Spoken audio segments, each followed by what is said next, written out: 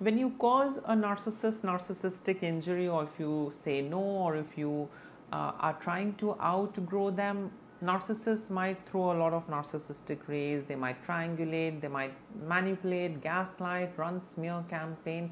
But when we look at these sadistic narcissists, they take this entire revenge business to a whole new level. They will, inflict pain on their victim.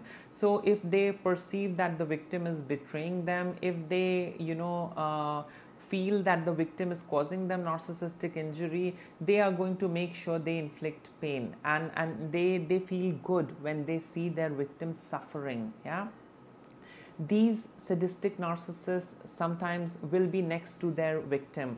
When they have inflicted that pain, these sadistic narcissists are going to be next to the victim. They will help the victim patch up.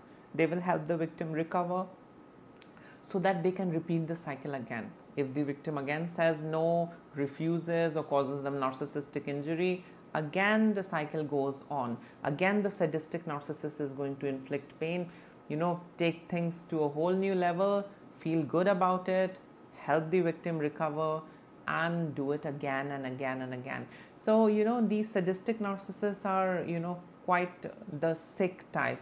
Yeah.